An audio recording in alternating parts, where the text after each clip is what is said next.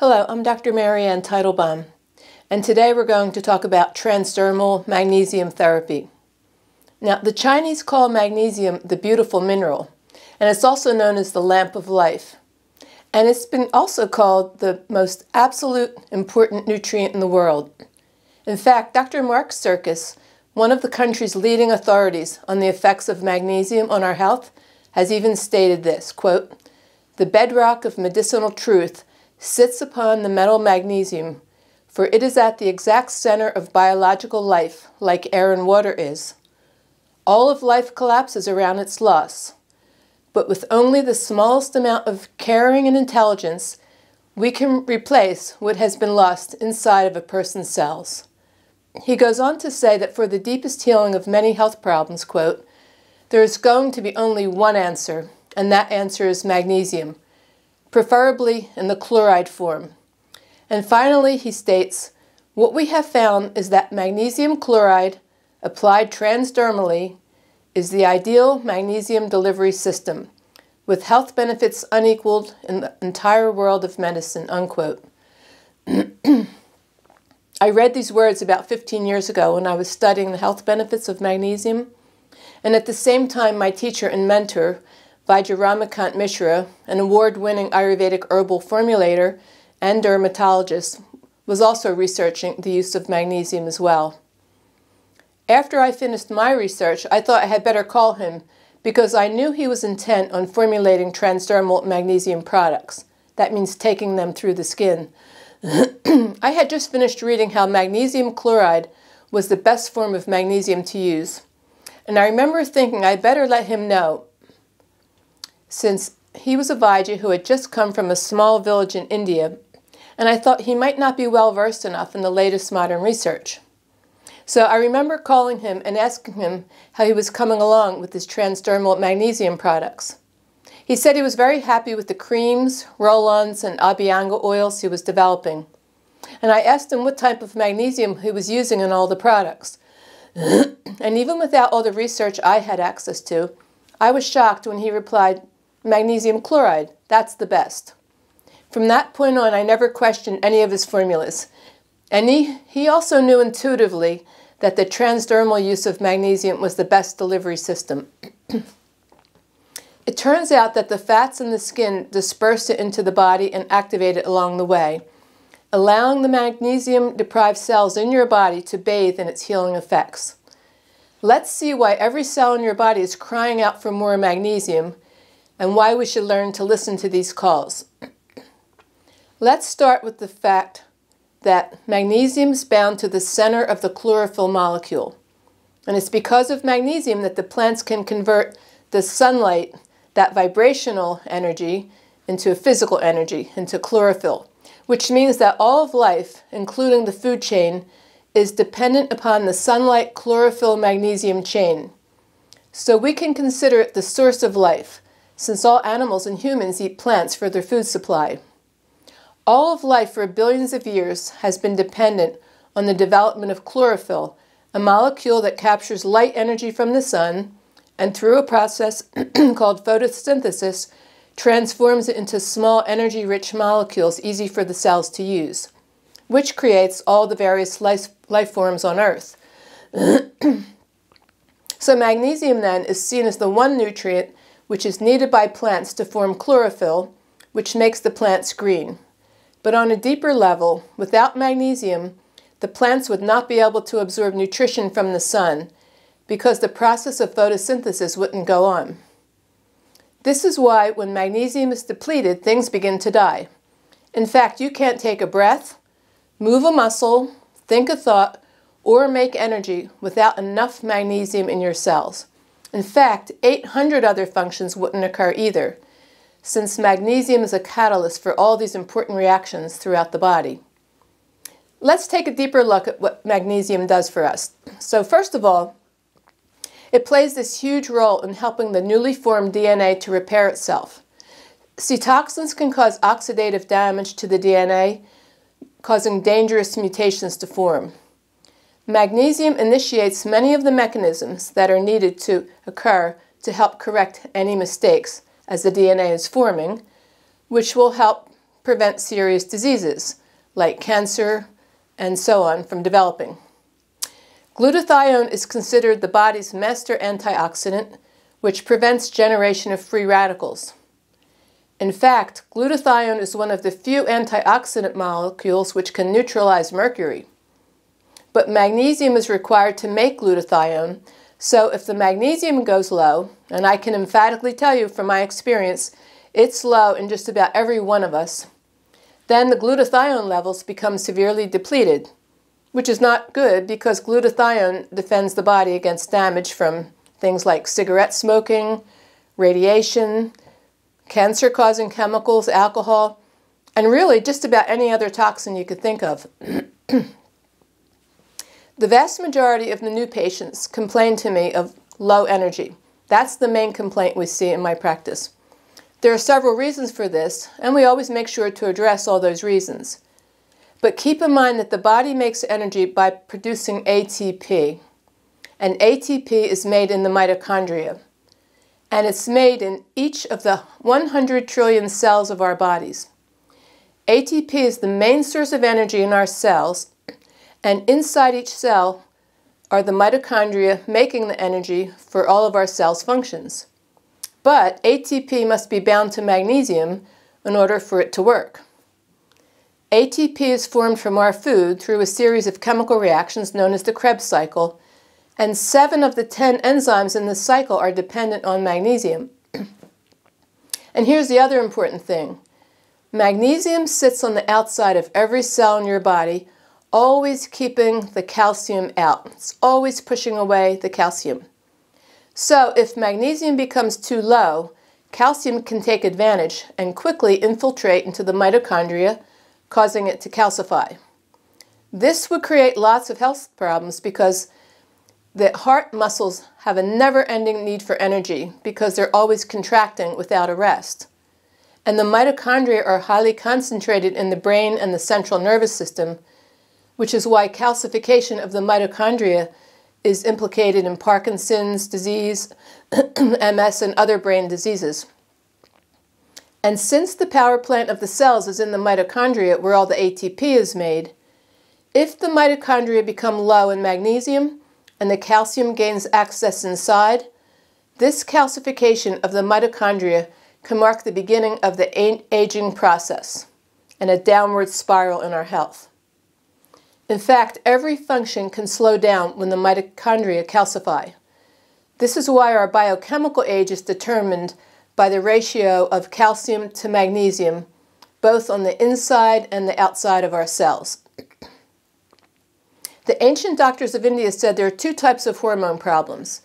Either not enough of the hormone is being made, or sufficient quantities of the hormones are being made, but they're not getting transported to the areas where they exert their influence.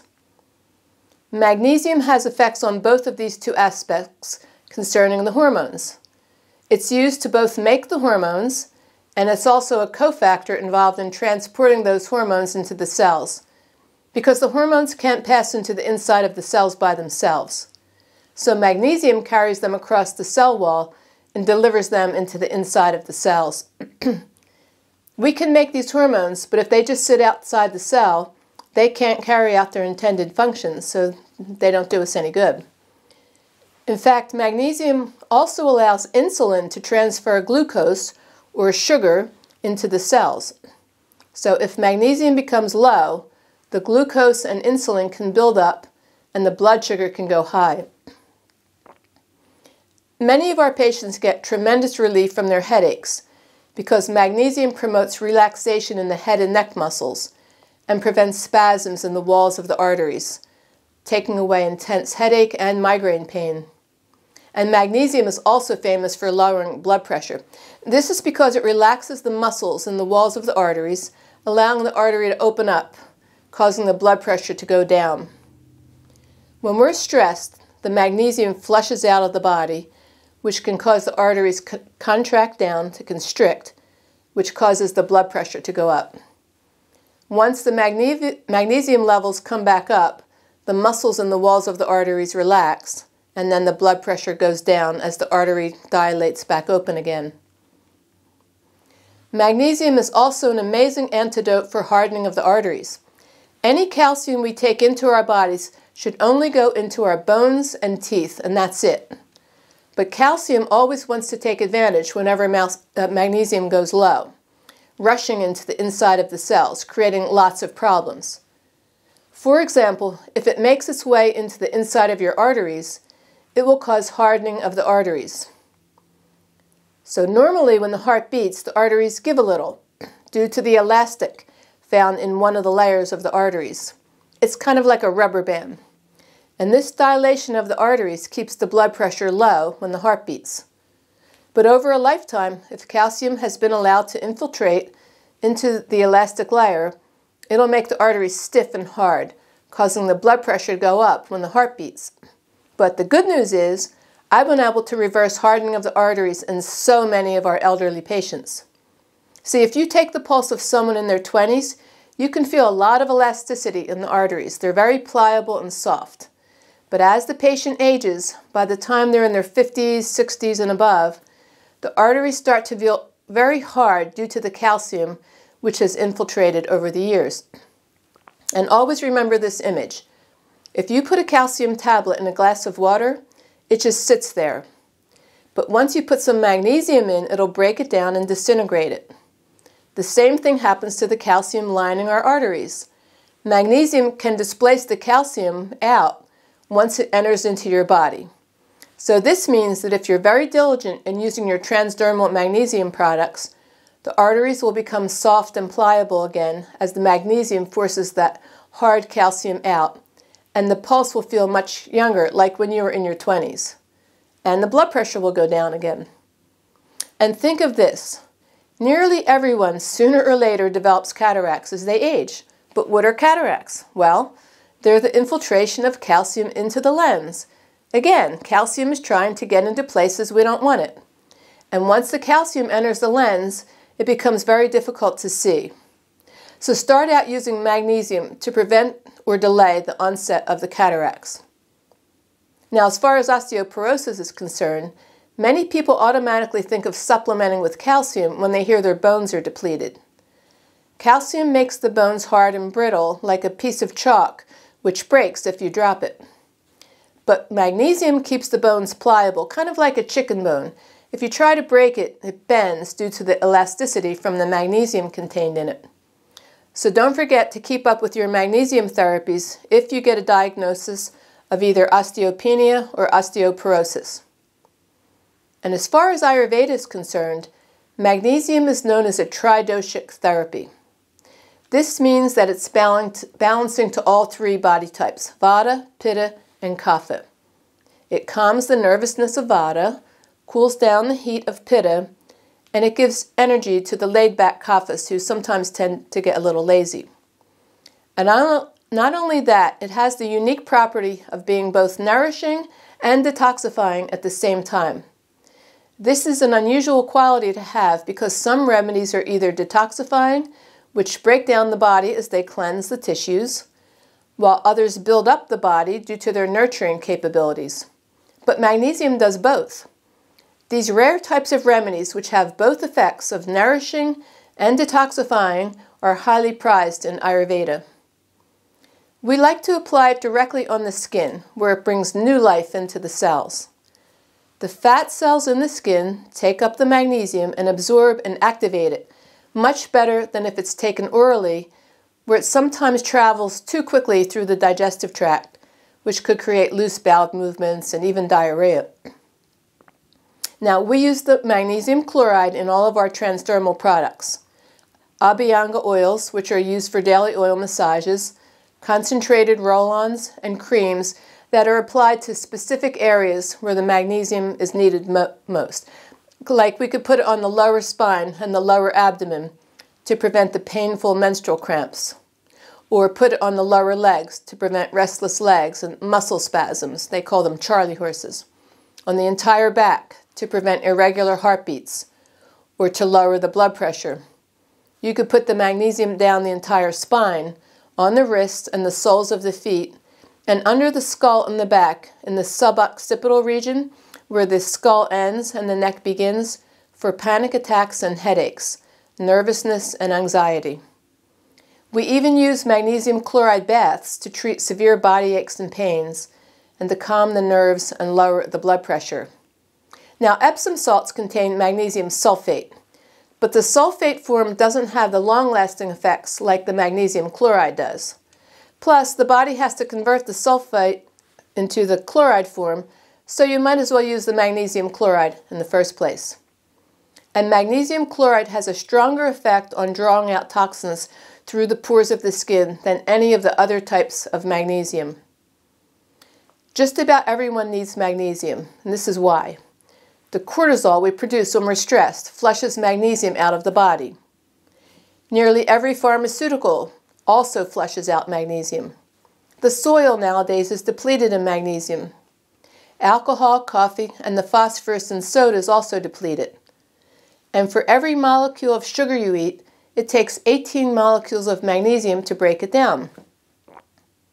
Transdermal use of magnesium is the safest way to take it. The skin absorbs exactly what it needs without you having to worry if you're overdosing or underdosing.